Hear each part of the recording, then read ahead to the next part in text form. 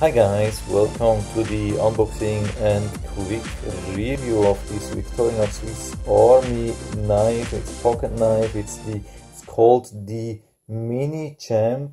It has a little bit more functionality than the classic SD mini knife, or I think it's called the SD pocket knife, which I had for a couple of years. It was really good, but a few things were really missing here, and I thought, yeah, okay, why not to switch or like upgrade to the larger brother or sister, the MiniChamp, which is still very small but already has a few more things.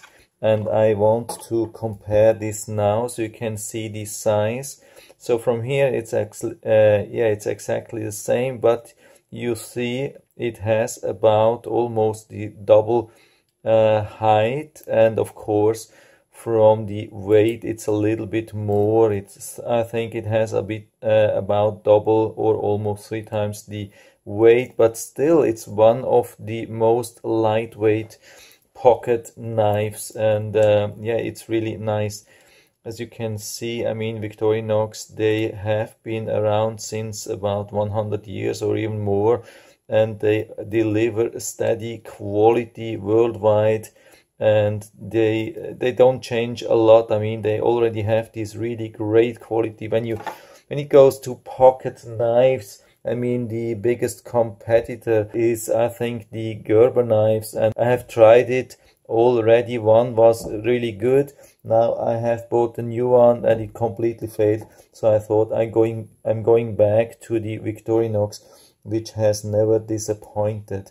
So here we get the tweezers, which is really nice. It's much superior than the Gerber tweezers. It has quite some tension here. You can really use that. That's a good thing, and it is rounded. If somebody looks from Gerber company, yeah, if you do that for the next knife, please make sure that you have this rounded like the Victorinox. I don't understand why you can't do that. It's still possible to easily remove. This is how it should be, and not like the Gerber. So what we have as well is, I think on the other side, yeah, we have this pen here. We can push it out, and yeah, let's see if this works. Yeah, really nice high quality pen. This is a pressure ball point pen, and it works absolutely great, and we can pull it back. A little bit get used. I think we have to push it down or push it in, can't even remember. Yeah, push it in a little bit and then you can pull it back. So here we get one thing which we don't have here on the classic SD. So I'm going to show you everything on this classic SD. The great thing here also on this knife is that everything works. There are no blades which are not working. Also the sanding tool, the screwdriver, everything is really working. The bad thing here is the tweezers, which I have replaced. I have switched the good one from the Victorinox to the Gerber tool, and now I lost the Gerber tool. Now I am stuck with the bad one from the Gerber here in the Victorinox knife. That was also a reason why I switched. Yeah, I bought a new one from here. Also the scissors, they have a great reputation on the Victorinox. The scissors on the Gerber tool is, yeah, I mean, it's absolutely nothing to compare to this. This really cuts strong. The Gerber scissors doesn't, yeah, it hardly cuts. Yeah, here you can definitely see and even more feel that this thing is really, really super sharp. And I can show you that here. You can even go through a paper. As you can see, yeah, I mean, it is really razor sharp. So let's see if we can also easily open a package. And yeah, it seems a little bit more difficult, like with the Gerber one. I had actually the impression that it's quite sharp, or maybe not in the corner here. Or maybe that was just a special thing. Yeah, it's a little bit more difficult. The problem is that it's like a hook. The Gerber is a little bit like in this direction, so sometimes this gets a little bit caught. It works. I mean, it still works. I mean, I like it that I don't have the risk to really cut something inside the package, but it's a little bit more difficult. So let's try with a basic envelope. Maybe it works better here. Yeah, that's not bad.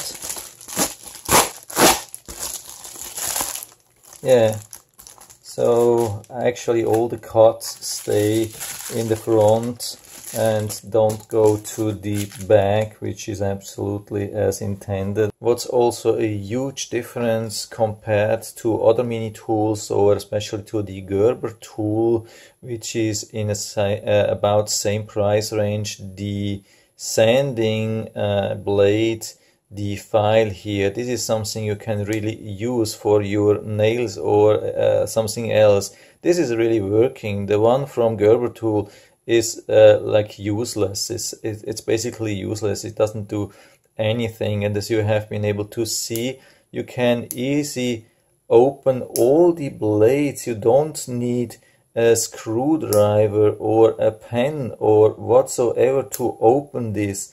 This is super easy to open and close. It's so much easier than the Gerber tool.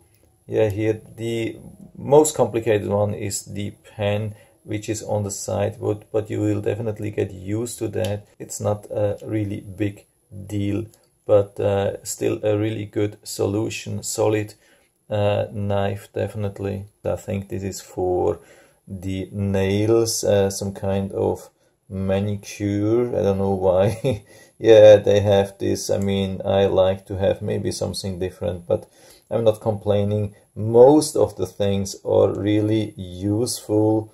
We have many blades here on this really small tool here, as you can see. The comparison between the Mini SD and the MiniChamp, as you can see, it's a huge difference. I mean, so many different tools. Of course, we have here the toothpick and the thing as well, the tweezers. Yeah, I haven't. Yeah, here we have the tweezers as well. So this is everything what we have here.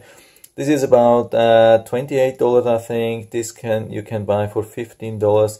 I mean, it's a huge difference, especially what I like, the pen what we have. Then here the measuring tool. You can see that. Nice measuring tool here.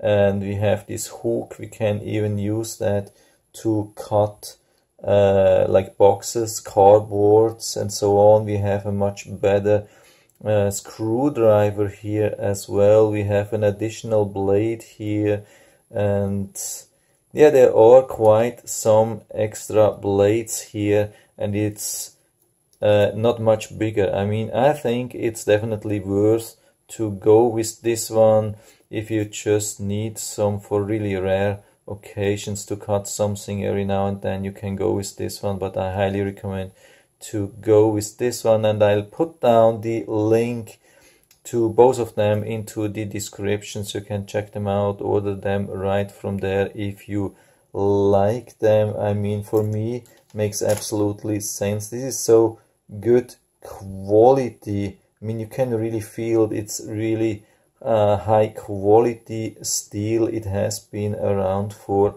so long time, and I would say almost never changed the quality, and I expect a really long lifetime also from this one.